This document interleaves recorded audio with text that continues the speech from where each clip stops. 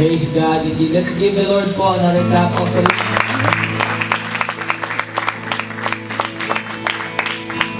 And before po we go to the Word, pwede na po nating imbitahan ang ating mga children na samahan po sila sa bandang likod for their small Sunday school po from age 12 and below.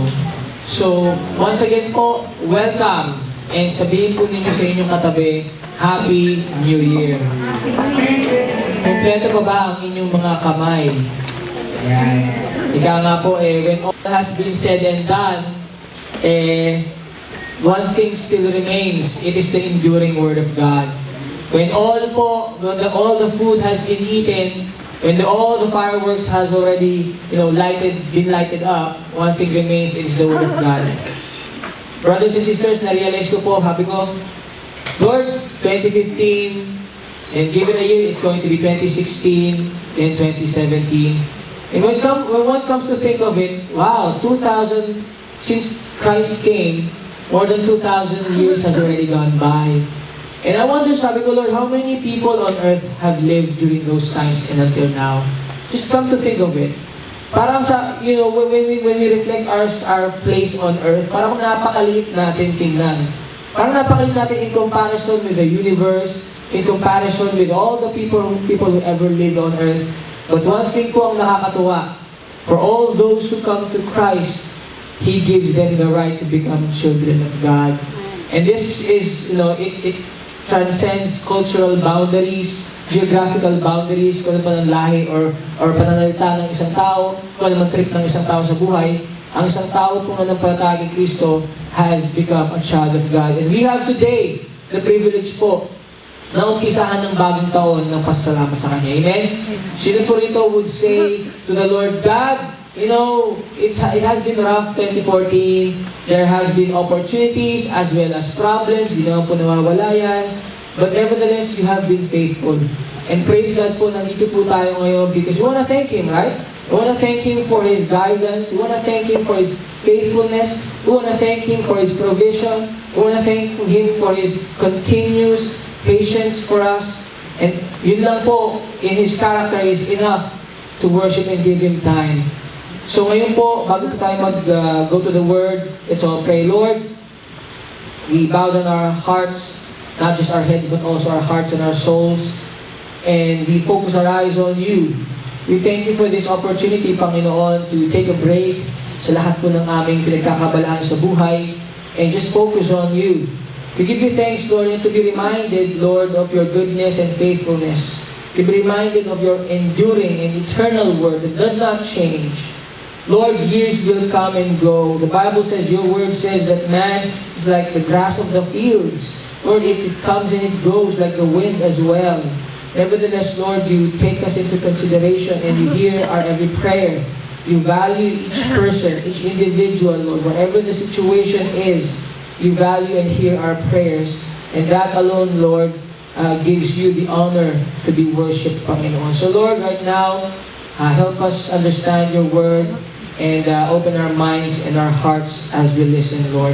May today, the mere fact that we are here to listen to You be an act of worship for Your glory. In Jesus' name we pray this. Amen and amen. 2015 po, I'm sure many of us po ay may mga pinagpipray sa buhay, hindi ho ba? Many of us po may pinagpipray for what lies in 2015.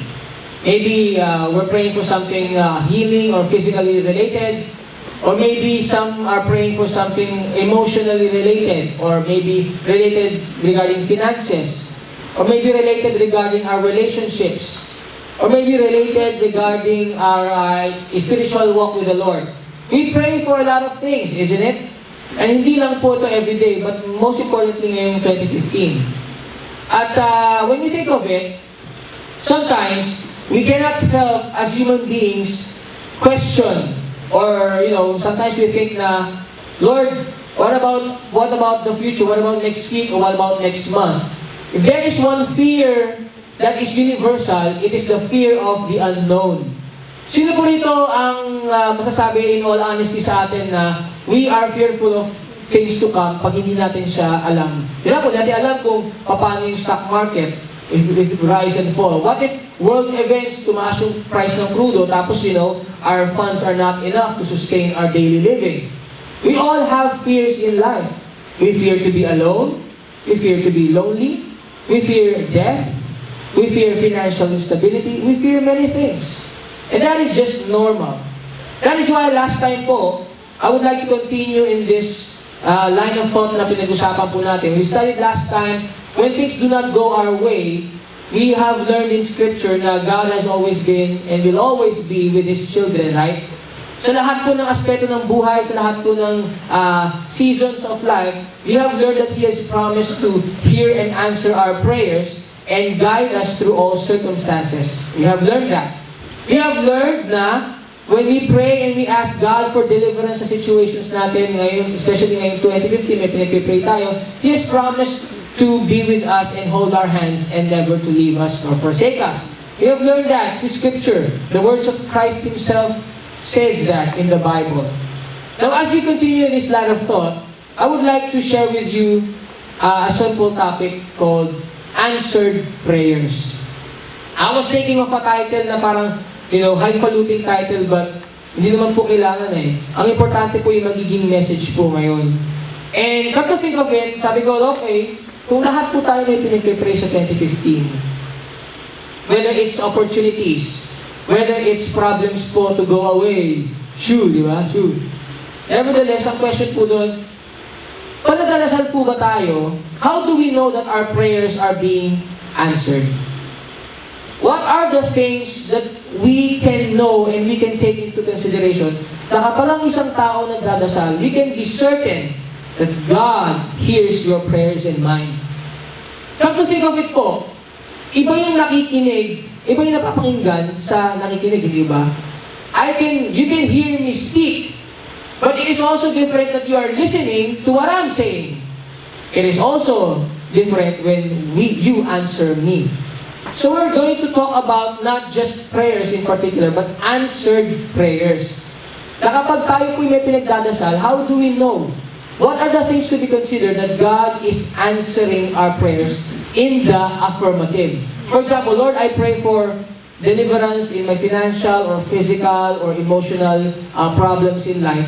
And He says, yes, I will deliver you. For example, may pinag-pray tayong exam and then pumasa tayo. Then He answers that. Then that's an answered prayer. That's what I'm talking about. So that's what we're going to learn today. What are the things we can consider when it comes to praying to God? Before that, let's go to something first. Sa Bible po, meron po tayong madidiscover na tinatawag unconditional truths. Ito po yung when it comes to the person and nature of God, does not change. Hindi po nagbabago whether you and I are nagbabago. Some of these unconditional truths are, God is faithful even if we are not.